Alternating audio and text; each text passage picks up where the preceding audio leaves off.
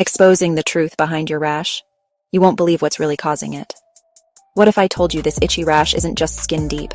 It's your body sounding the alarm for a hidden enemy in your diet.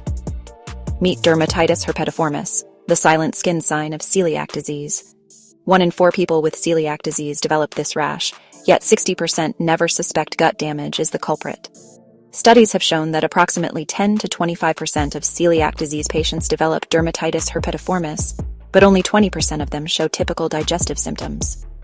According to a study in the American Journal of Gastroenterology, 2019, a gluten-free diet is crucial for people with celiac disease, even if gut symptoms are absent or mild. Why?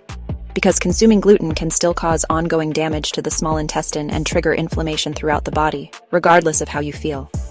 Peer-reviewed research reveals this rash is an autoimmune war zone. IgA antibodies target your skin's proteins, all because of gluten.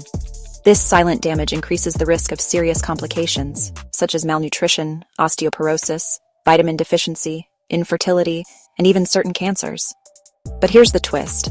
The cure isn't a cream. It's a diet. A lifelong gluten avoidance is necessary to prevent these long-term health risks, not just to control symptoms. And the clock's ticking to diagnose it.